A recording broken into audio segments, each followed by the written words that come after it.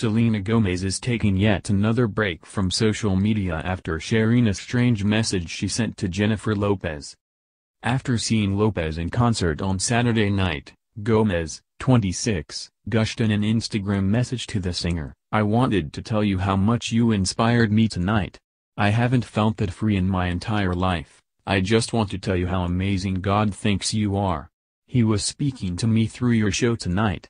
Made me feel like such a woman." Gomez then shared a screenshot of the message on her own Instagram stories, tagging Lopez, 49, once more.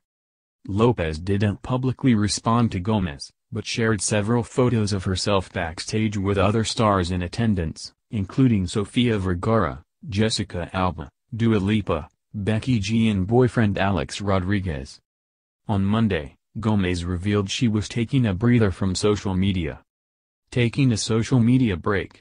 Again, she captioned a photo of herself smiling in the mirror on Instagram. "As much as I am grateful for the voice that social media gives each of us, I am equally grateful to be able to step back and live my life present to the moment I have been given. Kindness and encouragement only for a bit. Just remember, negative comments can hurt anybody's feelings. Obvi." It's unclear what negative comments she was referring to, but the former Disney star seems to be going through a bit of a tough time.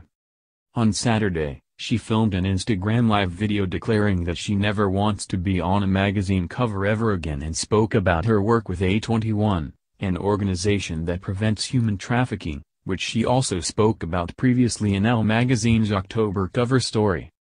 She took exception to the interview at the time, writing on Instagram afterward, "As I'm aware there will always be interests in one's personal life because that's the pace of our social generation, church is a name for something far more personal.